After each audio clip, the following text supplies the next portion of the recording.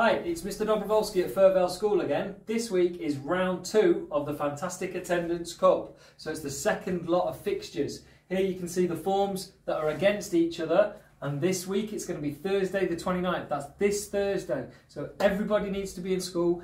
Everybody's attendance counts on that day, even if they've not been in before. On that day, whoever wins out of those two forms will get through to the next round and we'll get towards the final where there'll be big prizes.